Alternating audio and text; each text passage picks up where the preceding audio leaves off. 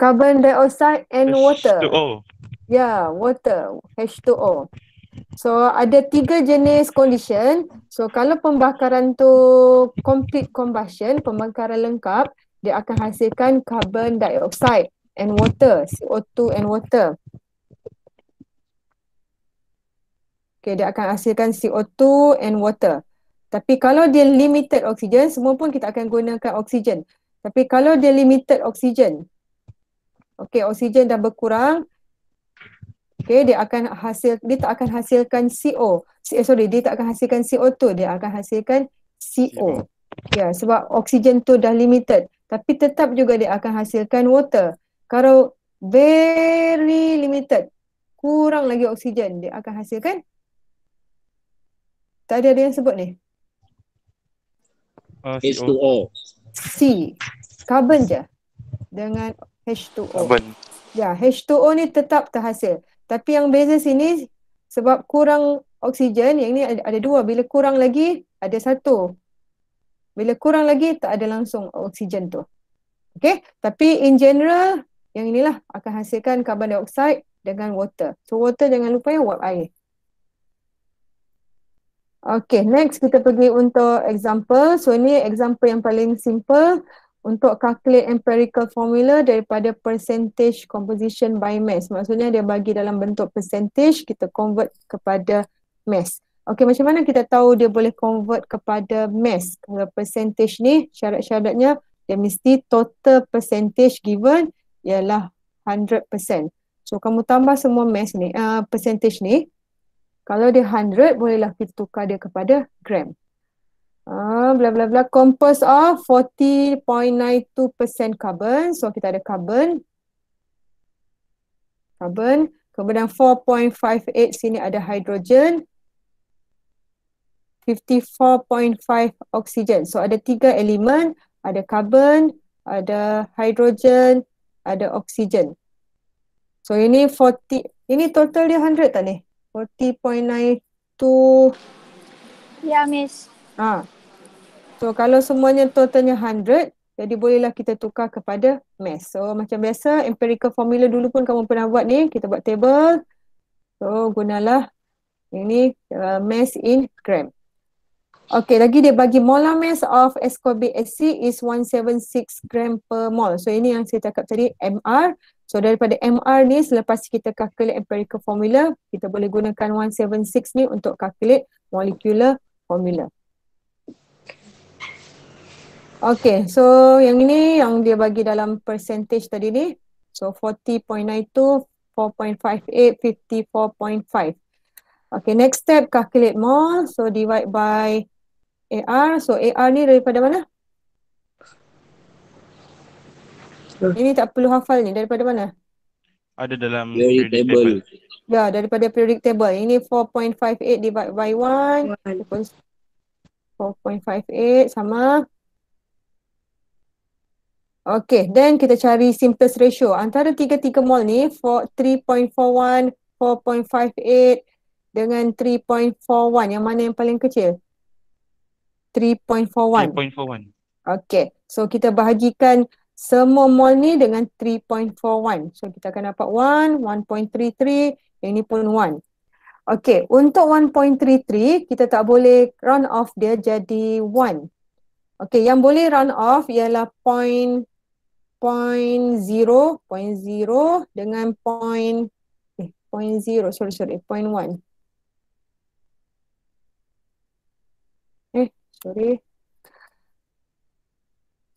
Yang kita boleh round off ialah 0.1, 0.1, contohnya 1.1. 1.1 boleh jadi 1 dengan 0.9. Contoh 1.9 boleh jadi 2. Okay, point yang lain tak boleh. 0.2, 0.3 sampai 0.8 semua tak boleh round off. So kalau yang ni 1.33, kamu kena cari satu number, yang smallest number, supaya bila kita darabkan dia akan jadi bila kita round off boleh jadi kepada yang whole number. So ini kita guna 3. So kalau 1.33 kita times 2. Times 2 dia akan jadi berapa? 2.66. Ya, 2.66. 2.66 kita boleh round off jadi 3. Uh, No. boleh. Tidak. Tak boleh. So dia akan jadi 2.66. Okay, 1.33 times 2. Okay, kalau yang ni kan tadi ni, kalau kita darabkan dengan 2. Tapi 2.66, 0.6 ni tak boleh round off jadi 3. Okay, tak boleh round off jadi 3. Jadi, that's why kita tak boleh times 2. So, kita pergi yang the next number ialah 3. So, 1.33 times 2 jadi 3.99 kan?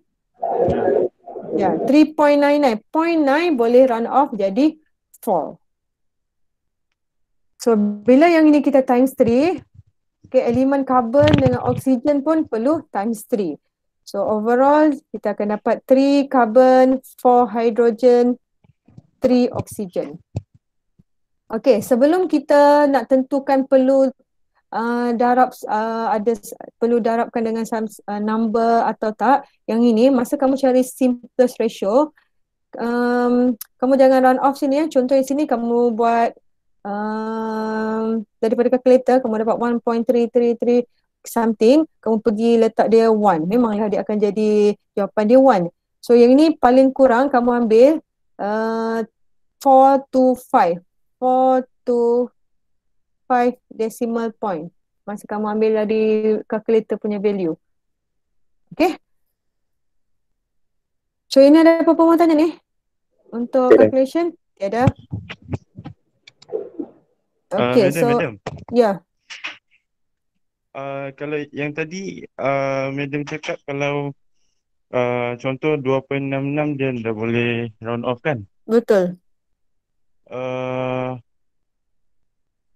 jadi macam mana mau tulis yang dekat bawah sekali tu, yang simplest ratio tu? Tak macam ni. Contohnya tadi kan saya cakap yang ini. 1.33 ni kita perlu times berapa untuk jadikan whole number. Yang bila Oh. kita run off, dia boleh jadi satu number, whole number kan. Okay, contohnya mesti kita akan bermula daripada number yang paling kecil kan. Number yang paling kecil ialah 2. Yang ini. So, bila kita cuba times 2, kita akan dapat 2.66. 2.66 ni tak boleh kita run off jadi 3. So that's why 1.33 ni tak boleh times 2. Jadi kita pergi yang the next number. The next number ialah 3. Itu maksud So saya tadi tu. sebab tu lah yang tiga semua kena darab sekali tu. Ya, betul. That's why yang ini sekarang ni kita nak tahu kena darab berapa, kita bermula dengan hidrogen ni. Sebab hidrogen ni yang ada point, yang lain dua ni tak ada point kan? Okay, okay. Okay, ada apa-apa lagi?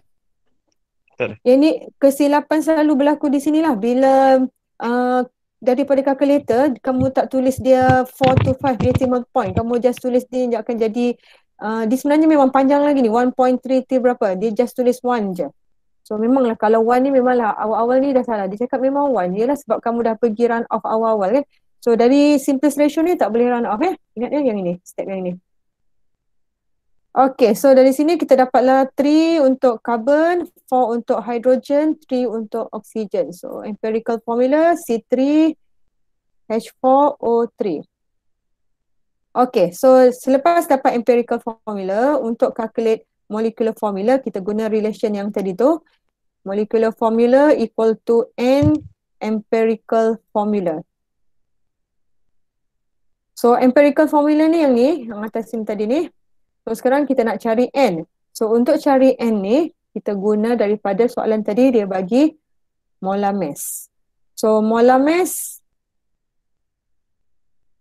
so formula yang ni, mol equal to molar mass divide by empirical formula. So molar mass 176 divide by 88. So 88 ni yang daripada ni, 3 carbon, 4 hydrogen, 3 oksigen. So 3 carbon, 3 times 12, 4 hydrogen, 4 times 1, 3 oksigen, 3 times 16. Dapatlah 88. So after calculate, kita dapat N equals to 2. So N darabkan dengan empirical formula. So empirical formula ialah C3H4O3. So darabkan kepada setiap elemen tu. So kita dapatlah C6H8O6 untuk molecular formula. Okay? Okay, madam.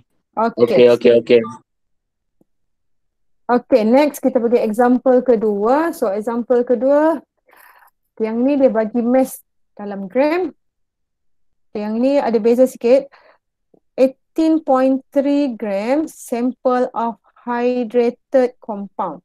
So, pernah dengar perkataan hydrated kan? Pernah, Miss. Okay, hydrated tu maksudnya?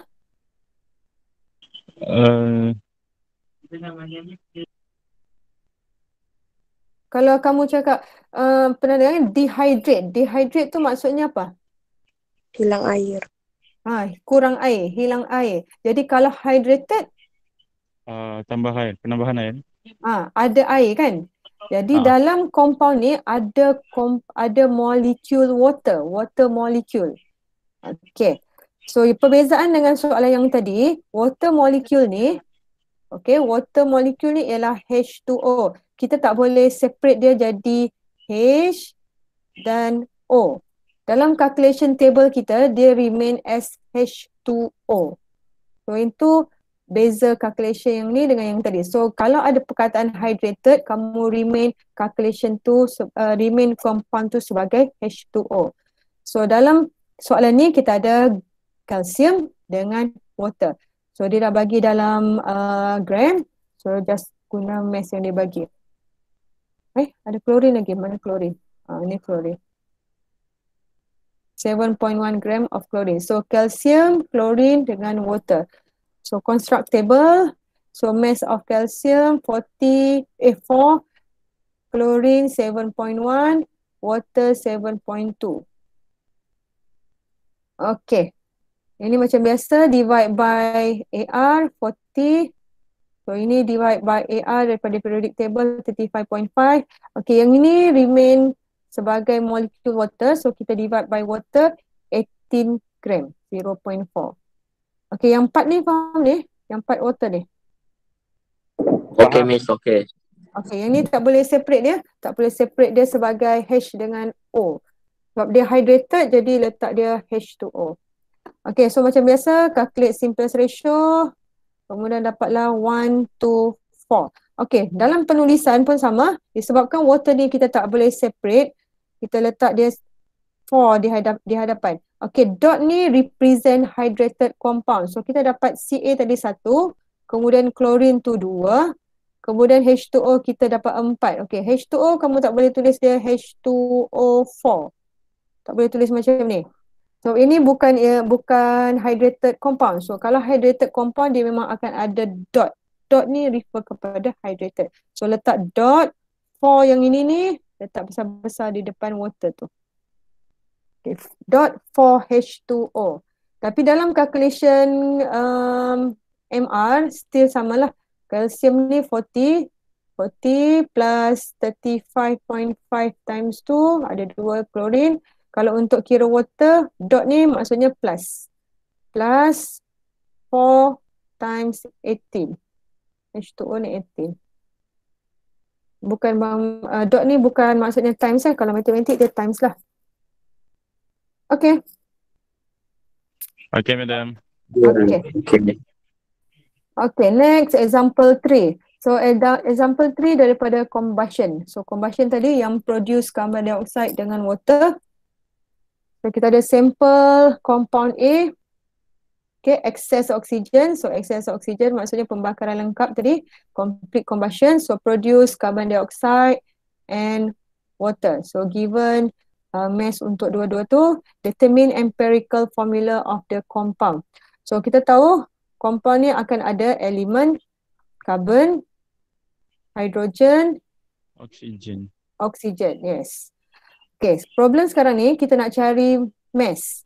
Mass untuk setiap elemen tu. So kalau untuk carbon, mass carbon ada di mana? Ataupun carbon ada di dalam compound mana?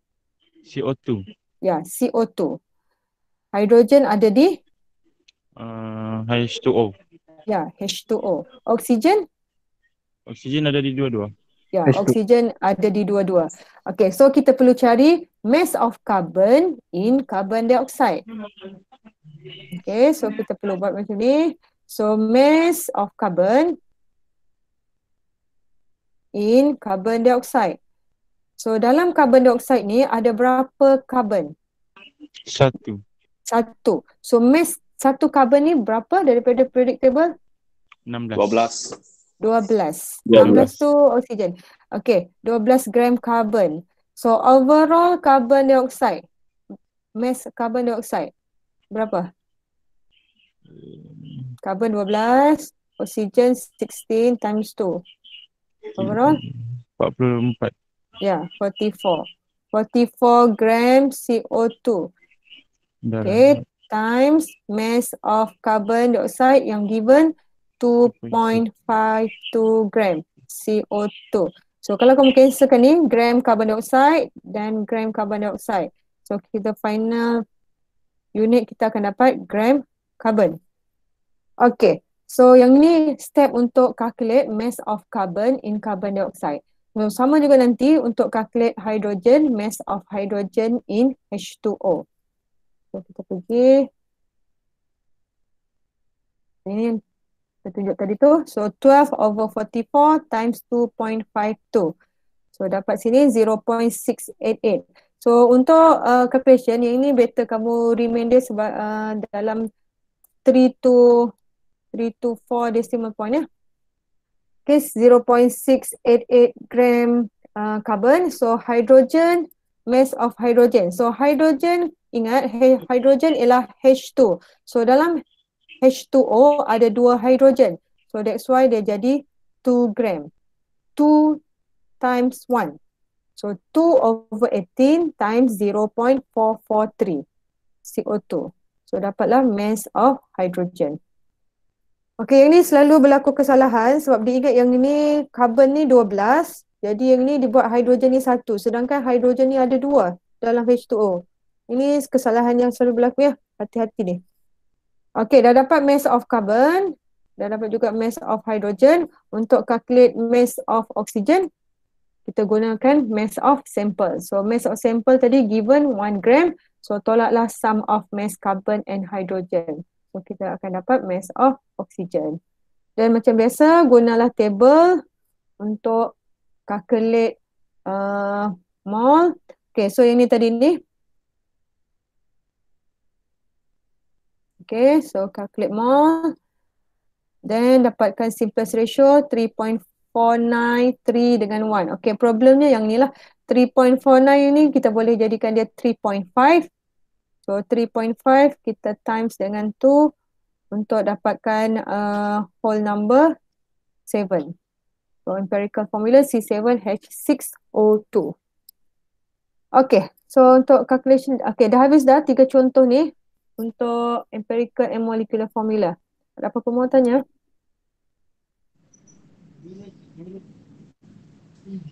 Clear, madam. Okay, yang paling selalu ditanya yang ketiga ni lah, yang combustion ni.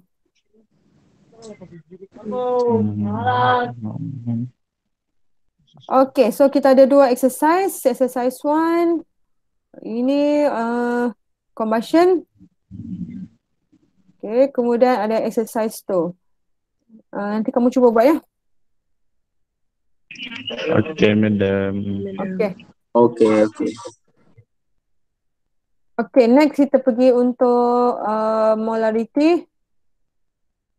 So molarity in bracket C. C ni maksudnya concentration. Biasa kalau bahasa pasar disebut concentration. Cepatlah bagi meter. Kepekatan. Okay.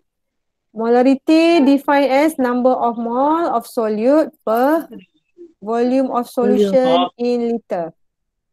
Okay. So sekejap ya. Mana dia punya slide yang ada?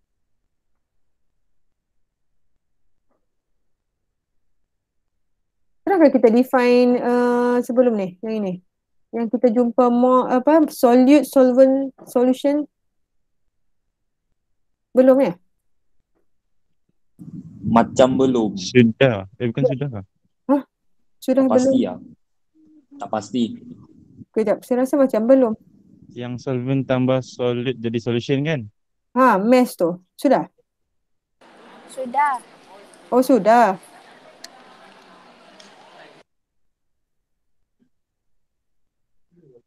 Nanti tunjuk lagi satu kali. Di lecture ke tu?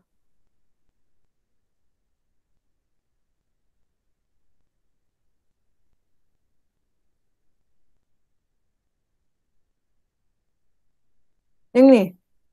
Sudah? Sudah. Sudah. Oh, okay, jadi kamu tahu lah. Jadi kita dah define lah semua ni kan, habis sudah lah ni sampai sini.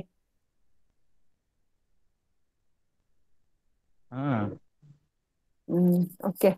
So ini dah okay. So kita calculate je lah.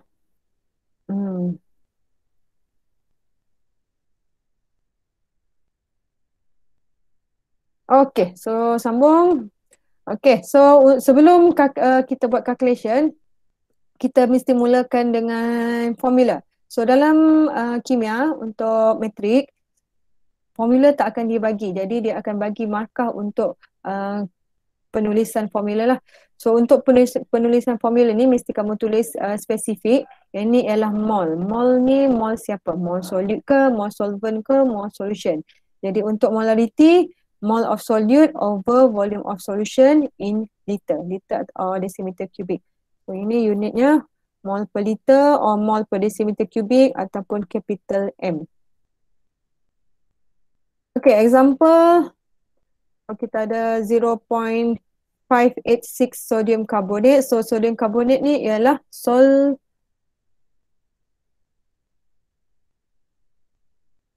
solvent, solution. Solute, madam. Ya, solute. Jadi daripada mass kita boleh calculate mol of solute. So first step, calculate mol of solute, divide by 106. 106 ni dapat dari mana?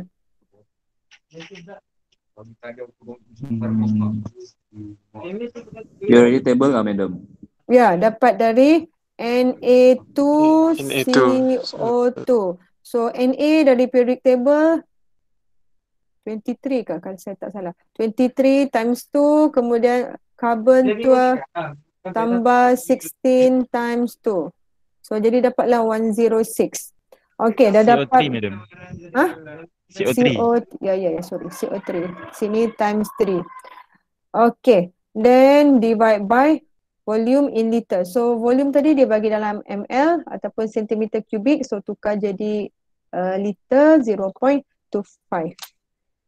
So final answer 0.02 to 1 mol per liter ataupun capital M. Ini just straightforward calculation lah. Okay, ni pun ada exercise. Nanti kamu cuba. Okay, next molality. So molality. Yang ni tertinggal ni. Mol of solute over mass of solvent in kg. So ini pun sama. Macam tadi mol solute. Okay, tapi yang ni dia tukar kepada mass. Yang tadi tu ialah volume of solution. So unitnya ialah mol per kg ataupun molal. Okay, calculate molality of sulfuric acid if we have 24.4 gram of sulfuric acid. So sulfuric acid ni ialah solvent, solution. Solvent. Sulfuric acid. Solid. Ya, solute. Water? Water solid. Water? Solvent. Solvent. Yang ni solute. Ni ayatnya kan in. So kalau in maksudnya yang ini dalam ini. So yang ini jadi solute, ini akan jadi solvent. So calculate mol. Yang mula-mula calculate mol dulu. Mol sulfuric acid. So yang 98 ni daripada periodic table juga ni. 2 hidrogen, 1 sulfur, 4 oksigen.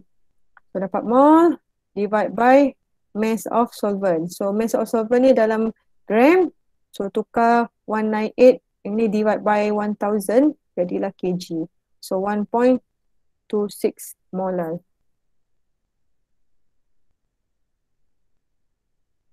So what is the molar concentration of yang ni CuCl2. So dia bagi sudah ni dalam mol. So tak perlu calculate. Ini apa tadi? Solute.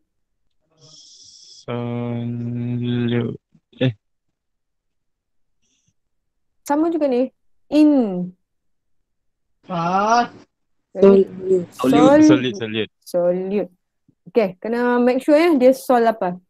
Solute. Okay, in 40 mole of water. So, water ialah Solvent. Okay, tapi molality dia ialah mass of solvent. So, yang ini dia bagi mole. Jadi, kita tukarkan mole kepada mass. Kita guna formula yang MR tu. Okay, so mass of water 40 times 18. Jadi, dapatlah sini 720 gram. So, tukar gram kepada kg. Apa terbalik kan ni? Salah ni kan? 0.7. Kenapa dia jadi macam tu? Patutnya 0.7208 lah kan? Ya. Yang salah ni. Okay, so divide. Jadi dapatlah sini molar. Saya rasa example ni senang-senang. Dia kan simple je ni. Okay, next ada exercise molality. Tadi kita ada 2 exercise empirical formula, 2 exercise molarity, 3 exercise molality. Banyak ni. Nanti kamu buat ni. Okay, mole fraction. So, mole fraction tu pecahan. So, tak ada unit. So, fraction of mole. Actually, fraction ni boleh fraction of mole pun boleh. Fraction of mass pun boleh. Fraction apa-apalah. Tapi kalau atas ni mole, bawah ni akan jadi total number of mole. Kalau atas ni mass, bawah ni akan jadi total mass. So ini fraction of mole. So mole, fraction mole of A. Jadi mole of A divide by mole total. So total of fraction equal to 1. Okay, contoh yang pertama. Mole fraction of CuCl2. Kita ada 0.3 mole of CuCl in 40 mole of water. So maksudnya dalam bekas tu kita ada CuCl, 2 dan H2O. So yang ni 0.3 mole. Kemudian water kita ada 40 mole. So dia nak mole fraction of CuCl2. So formula mole fraction of CuCl2 equal to mole of komponen tu CuCl2 divide by mole total. So mole total. Total tu maksudnya apa yang exist dalam bekas tu. So apa yang exist? H2O dengan CuCl2. Ya. CuCl2 dengan H2O. So hasil tambah 22 mole tu.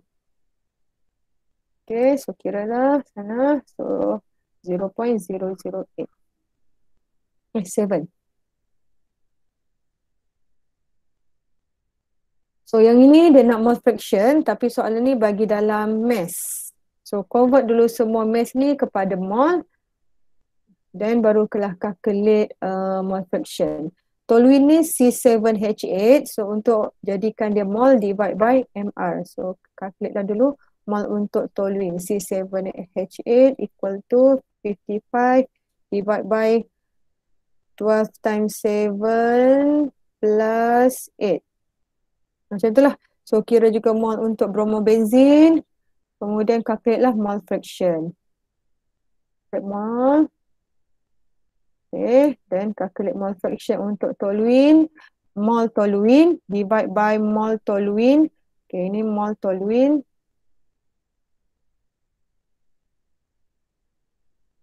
Ini mole toluene and bromobenzin. Okay, so 0.63. So kita tahu hasil tambah kedua-dua mole fraction akan equal to 1. Jadi untuk yang paling simple, dapatkan mole fraction bromobenzin, kamu buat je 1 minus 0.63. Tapi kalau nak susah, bukanlah, nak adventure sikit, nak kira macam ni pun boleh lah. Mana-mana. Kalau saya guna yang ni lah, simple. Okay, next. Percentage by mass. So percent W over W. So mass of solute over mass of solution in percentage, in 100%. So ini kita dah cover ni, mass of solution hasil tambah solute dengan solvent. Okay, example, kita ada 0.892 gram of potassium chloride. So KCl ni ialah solute. Solute. Solute. Sebab dissolve in water. So ini solute. Ini ialah solvent.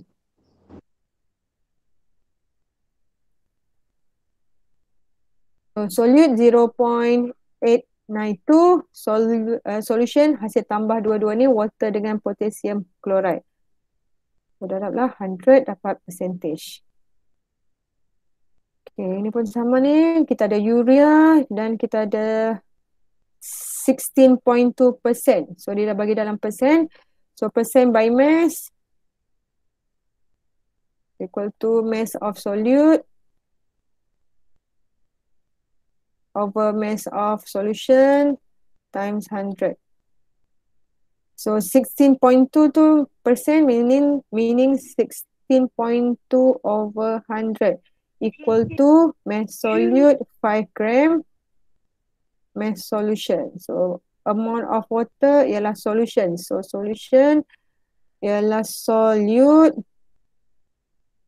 plus solvent. Yang kita nak ialah solvent. Yang ni pun sama. Yang ni pun 5.6 juga kan solute ni. So bolehlah kita calculate untuk mass of solvent.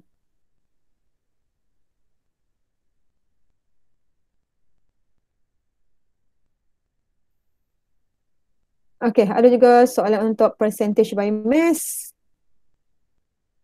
Okay, finally last sudah ni percentage by volume.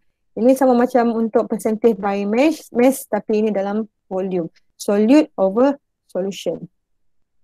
Selalunya soalan ni dia akan melibatkan density. So yang ni just ingatlah dia punya formula untuk density, mass over volume.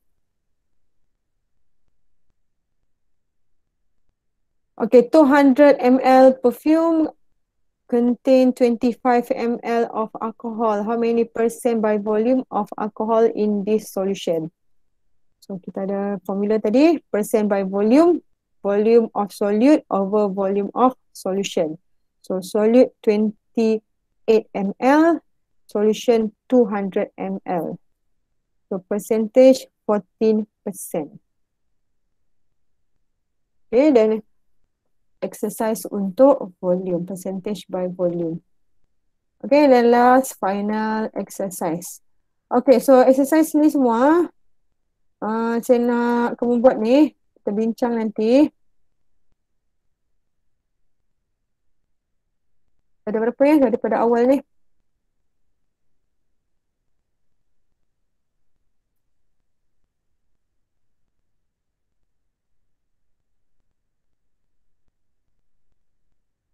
Okay, so kita ada ni exercise 1.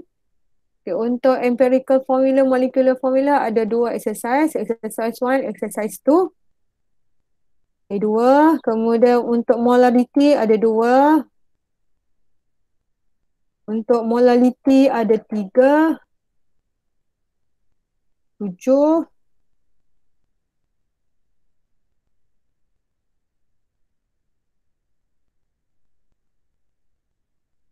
Mole fraction mana? 7. Mole fraction tak ada exercise. 7. Ni 2, 9, 11, 63, 14. Okay, so 14 exercise ni kita bincang next week.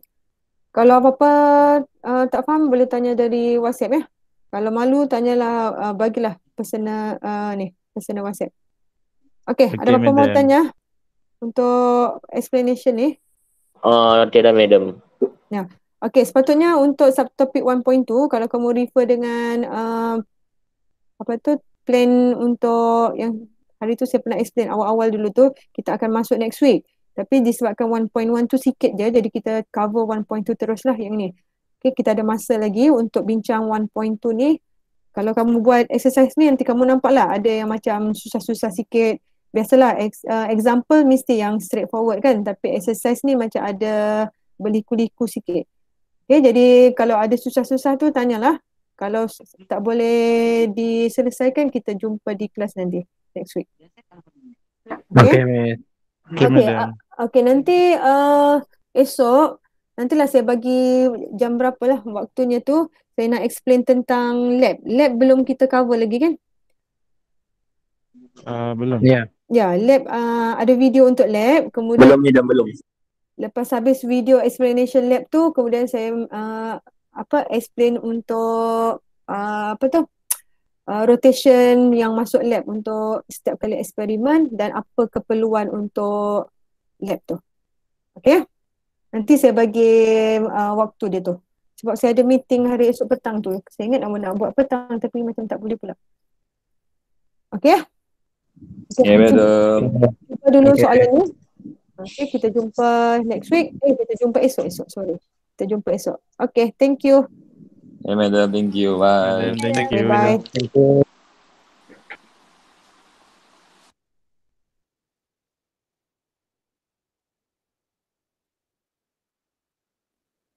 Okay, madam. Jangan lupa log out ni.